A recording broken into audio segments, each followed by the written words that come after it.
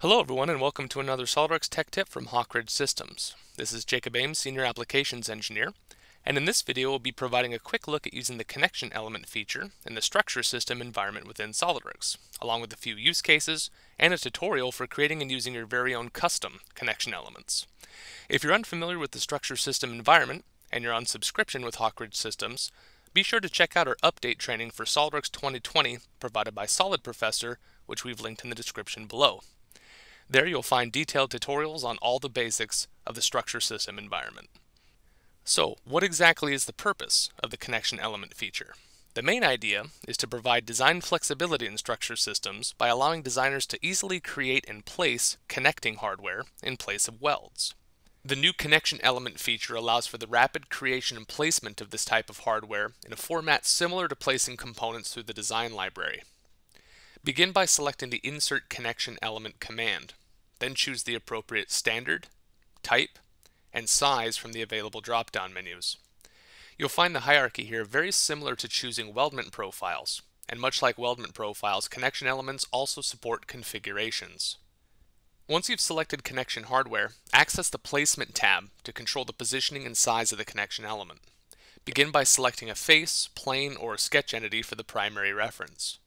Depending on the type of connection element and the parameters used to define it, this will result in a coincident, parallel, or concentric mate, the alignment of which can be flipped if required.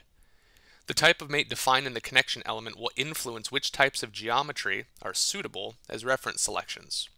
For example, the tertiary reference of this L-clip is defined as a coincident mate to the midplane of the component. As such, selecting the sketched line of the lower structural member is appropriate here. If required, the offset placement option can be enabled for both secondary and tertiary references to fine-tune the position. Additionally, the major dimensions of the connection element may be adjusted at the top of the property manager to create the perfect fit, and the default values can be restored at any time with a single click. Finally, you'll notice a cut scope field along with two end conditions at the bottom of the Placement tab. Here you can select structural members to which you can propagate any cut features, such as holes, that have been defined in the connection element. This will ensure that these features are both present and properly aligned in the required structural members for assembly. Confirming the property manager and hiding the new connection element will allow us to verify this propagation, and of course, if the hardware is ever changed, these features will naturally be updated. To change a connection element, simply edit it as you would any other feature. While SOLIDWORKS 2022 includes a handful of sample connection elements to work with, much like weldment profiles, the true value in the feature comes from the ability to customize these connectors and create your own as required. First, it's important to note that connection elements have their own directory and file locations, which can be found in System Options. Any custom connection elements should be created and stored outside of this directory to avoid data loss upon uninstalling the software. Additional paths for connection elements can then be added if needed. Opening the L-clip as an example, you can see in the design tree that a connection feature has been created to define this part as a connection element. Additionally, several configurations exist to represent different sizes. Though the samples are read-only, they can be customized and saved as copies to suit your design requirements. Now, let's take a closer look at how to define a new connection element from scratch. First, ensure that the part that you'd like to turn into a connection element is the active document. Here I have an L-plate to fit some of the corner junctions between our frame structural members. I've set it up with equations to make it easily configurable and added both 2-inch and 3-inch configurations to go along with the default 4-inch configuration. I've also designed holes into this connector so that the structural members can be connected with hardware rather than welded together. Now that I'm ready, I'll begin the process by clicking on Define Connection Element in the Structure System tab of the Command Manager. First, select the placement type. The first option, Generic Connection, is suitable for connection elements that will be connected to one or more sides of structural members, or connection elements that may be used in several different ways. The second option, End Connection, is specifically for connection elements that will only be placed at the axial end of a structural member. This example requires a generic connection. Next, we'll define our primary reference that will be snapped into position using mates once applied. Since my L-plate is going to be placed on top of existing structural members, I'll choose the bottom face as the primary reference.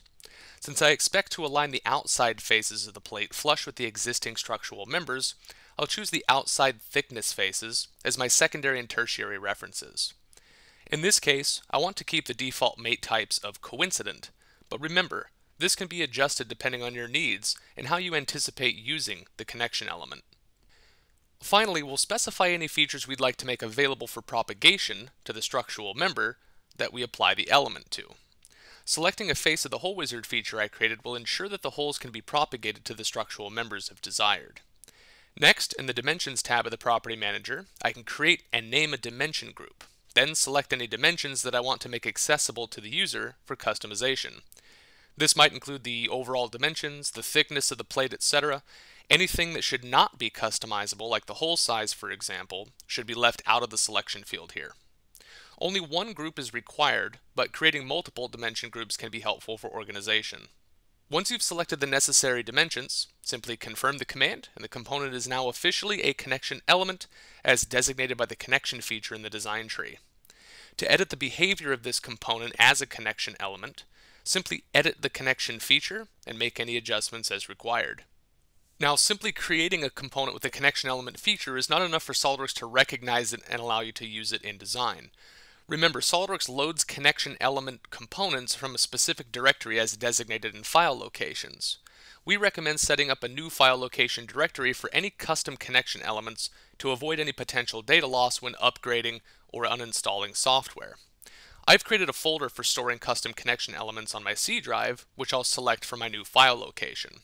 Any future connection elements can be stored here as well. I should also note that there's a subfolder within this folder named Custom Standard, which will now appear in the Standards dropdown when creating new connection elements. The name of the file, lplate, will appear in the Type dropdown, while our configuration names will be represented in the Size menu. Finally, it's important to note that as of this release, only one file location is supported for connection elements, meaning we'll need to delete the original file location. But remember, you can always move the sample files to the new directory if you'd like to keep them available. Now I'll simply save my lplate into the custom standard folder and we'll be ready to test out our new connection element. Unlike weldment profiles, you don't have to worry about choosing a specific file type when saving. Saving as a standard part file here is perfectly fine. Back in our structure design, I can now insert a connection element, and there's my newly created lplate in the default 4-inch configuration. Moving to the Placement tab, I can see my two named dimension groups available for customization, and in just a few clicks, the connector is properly positioned. Of course, if I'd also like to propagate the holes to the structural members underneath the plate, I can simply select them in Cut Scope, and just like that, we've created and applied our very own custom connection element in the structure system environment. We hope you enjoyed this video, and if you did, make sure to give it a like and let us know how you've been using structure system tools in the comments. We'd love to hear from you, and we're always looking for good new video ideas. Also, make sure to subscribe to the channel if you haven't already. We've got new SOLIDWORKS tips and tricks released each and every week, along with a library of hundreds of other existing videos for you to check out to stay updated on the latest and greatest with the software. For more information on the SOLIDWORKS products, training, and other professional services we provide, make sure to check out our website at hawkridgesys.com. And until next time, thanks for watching.